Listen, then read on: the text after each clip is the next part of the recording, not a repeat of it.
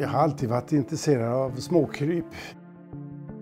Inte minst insekter, och det som de flesta andra började med att samla skalbaggar och fjärilar. Sen kom man ju fram till att det är ju inte så roligt att ha de där liken sittande på nålar, utan det är mycket roligare om man kan ta bilder på dem, och sen filma var ju väldigt mycket roligare.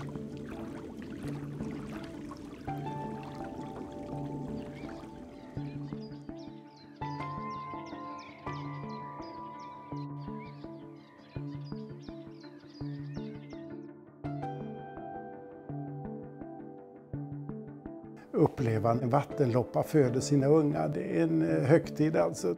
Det slår de med många lejonbesök.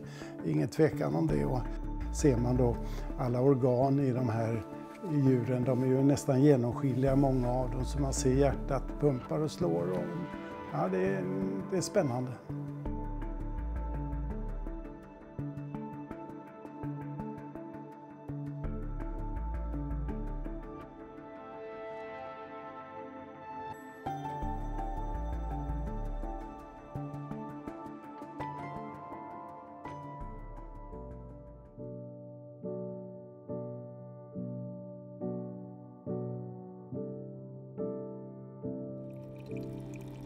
När man filmar i den här skalan så är skärpedjupet så litet så att jag skulle inte få några bilder överhuvudtaget om jag inte hänger med kameran i de rörelser som djuren har. Så att man måste vara på pass hela tiden.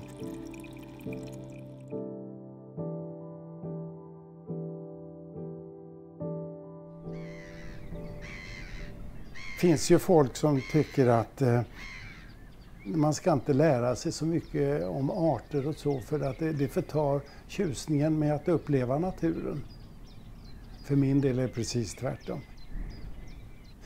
Ju mer man vet vad det är för någonting man ser, desto bättre blir upplevelsen.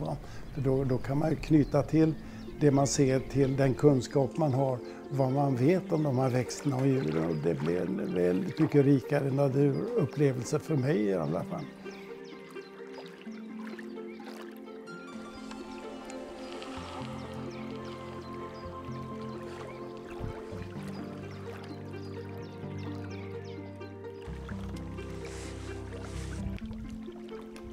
Dels ger det mig en oerhörd tillfredsställelse att få se den här skönheten och uppleva de här skeendena i den lilla skalan. Och dels så är det en stor tillfredsställelse att veta att kan jag visa det här för folk så kanske jag kan bidra till att öka intresset för att bevara till kommande generationer.